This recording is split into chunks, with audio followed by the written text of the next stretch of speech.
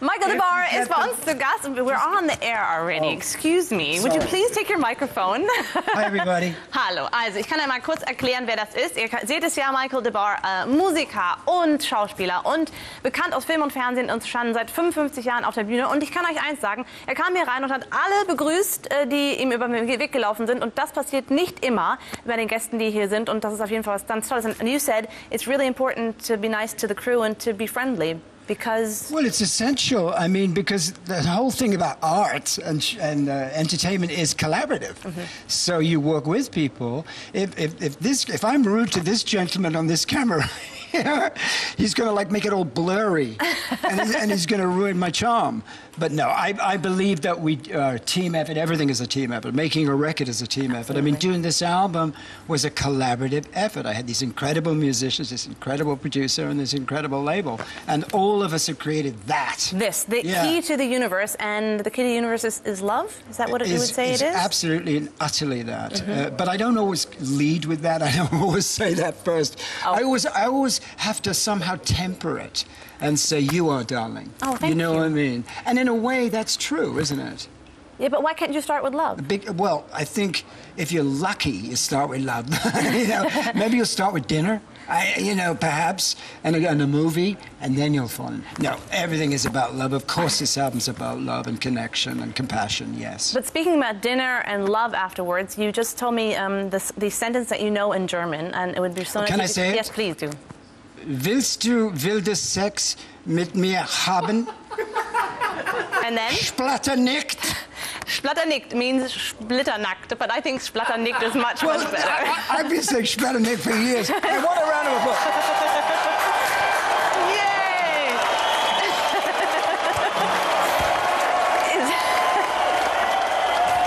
That's what you get here, a whole audience of people. No, more. That's not applause. Okay, good. Louder, much louder. We'll see you next time. Oh, I think I'm interrupting the conversation over here on the other couch. No, they're listening to you. They're talking about you and saying how great you are, actually. Good. Oh, I love you, Emily. You're sharp as a tack. Splitternackt. I don't know where to start with you because you've done so many things. You've played in front of billions of people at Live Aid. You were Murdoch on MacGyver. You have done lots of albums with different people. Yes. Do you feel at home anywhere in particular? Yes. I feel at home in front of a microphone with a crowd. Doesn't have to be a big crowd. But I think that out of all of the things one does, that to me is the greatest thing, is playing live music, playing live rock and roll music. I mean, I'm sure you guys would agree, rock and roll lives live. Making a record is a different entity. But this record we made to almost approximate that live feel. But out of all of the things, there's nothing that beats rock and roll for me. Even when I was an actor, I was a rock and roll actor. I mean, it would inform whatever I was doing. Isn't she gorgeous? Get a close-up of her eyes, this girl's eyes. How close have you gone in on her eyes? Where are you? Camera one. Oh, my there goodness. you go. Go really close on her face. Go on his face. He's more important. Can't you do that? No, they've done it probably too often. They know everything on my face already. But you're so pretty. Look at those eyes. See, there's the key to the universe. An honest, beautiful girl's eyes. I'm not honest, which is the title of the next album. Oh, there's me. You better not get too close to me, get scared. No. I think you look wonderful, and I think you look so young, and I think that's probably because you've been doing stuff that you love your whole life. Wow, that's a great thing to say. Thank you. Emily, that's so beautiful. That's exactly right. I mean, if you're enthusiastic, and you get up in the morning, and you know what you want to do, and you have a purpose, and there's a mission and a reason, and you love that reason and that mission and that purpose, then of course you'll be young forever. I'm 107 years old right now.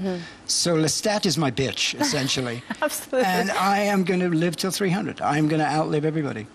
I think that would be absolutely wonderful. Was there anybody ever in your life who said, you know what, Michael, you're not going to be able to do that? And what did you say to them? I outlived them. You outlived them. Do you remember who that was? And, yes, Iggy Pop.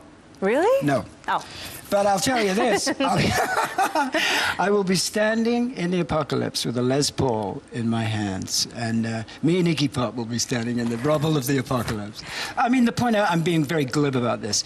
But what you do, if you love it, it is the great rejuvenation of your life. Because you dig what you do. You have this great show. You will live forever in reruns. In reruns, exactly. I mean, I will run forever in reruns. There'll be MacGyver reruns till the planet blows up.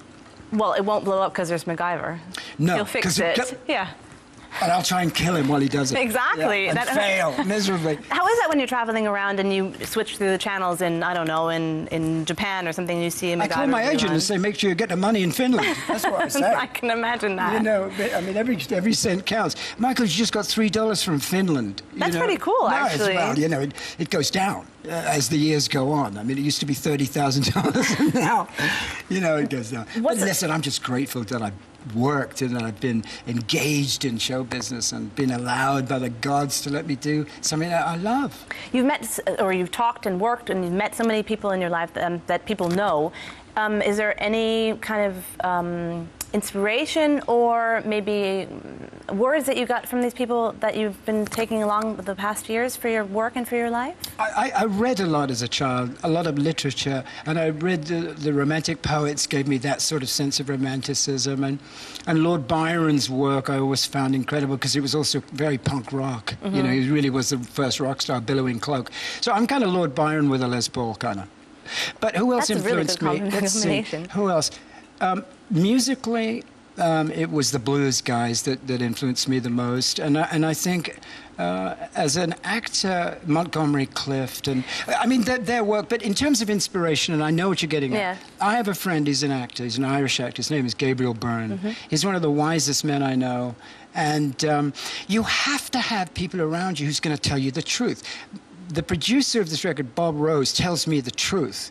Therefore, the truth makes me a better artist. If he can tell me the truth and I can tell him the truth and convey that and get that on tape, as it were, you know, metaphorically, you're going to get a good record because it's the truth. Now, whether everybody's going to like it, I could care less. I mean, if we like it, that's what's important, the process being the prize. But somehow in my life, I've always bumped into somebody who's had the right thing at the right time. You know, and I've learned from my own mistakes. I mean, the greatest knowledge I've learned is from, you know, being addicted to drugs, for instance, and kicking that habit was actually educational more than anything. It's a very spiritual thing to go through something like that and still be able to put your trousers on or take them off. That's also important, absolutely. I think, I hope I get this right. Each song on here is written, you write them in a kind of a character. Is that it? Do I understand that right?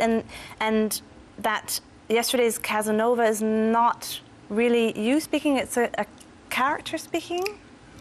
There's an element of creating a person through which to write a song, and I've done that here and there. But essentially, this album is really exposing myself, Splatternicht, you know, in an emotional sense. I mean, the thing rocks like crazy, but there's a vulnerability there that I've never displayed because I felt safe enough to do it in this environment. But you might feel safe while you're writing it. When you're standing on stage, you sometimes think, oh, shit, I shouldn't have gone to that far because everybody knows what I'm thinking right now? Or does that not worry you? I want everybody to know what I'm thinking all the time. The whole thing that I've realized in this career of mine is that we share the same secrets. You know, I am not here to hide anything. I'm here to lay everything out. I mean, God knows I have to. My wife wrote these books, your ex-wife. So, I mean, one's life is public. You know, I must adhere to the truth at all times. That's what gets me up in the morning, is knowing that I haven't told a lie that I have to remember. And that's the opposite of, that's the lock on the key of the universe. You know, that's what locks you out of being a human being who cares and gives about others, which is what I'm all about. It's about compassion, it's about love, connectivity.